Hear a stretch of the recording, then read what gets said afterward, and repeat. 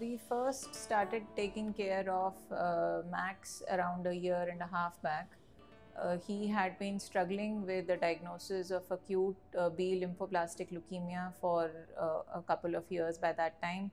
He had received multiple rounds of different kinds of chemotherapies, but he was not responding to any of those drugs. We came to Mass Hospital 1st October 2021, but when things were not really going well. So around that time, his father came to us to see if there were any alternative treatment options that could be offered. There were some new drugs and new treatment protocols which we decided after discussing with the family to try them.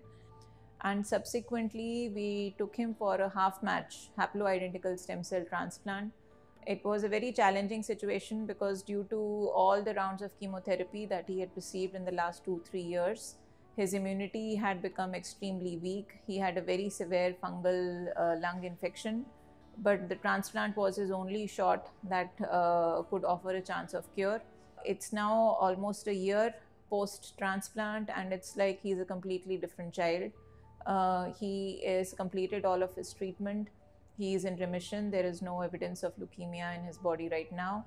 He's growing, playing like any healthy child of his age with his siblings and his family.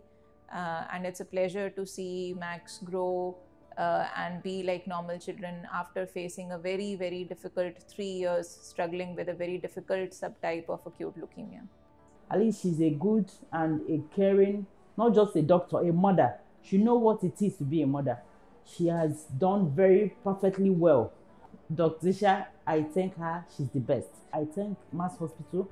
I thank Dr. Esha. I thank the whole team. God bless them. I'm happy. God bless them.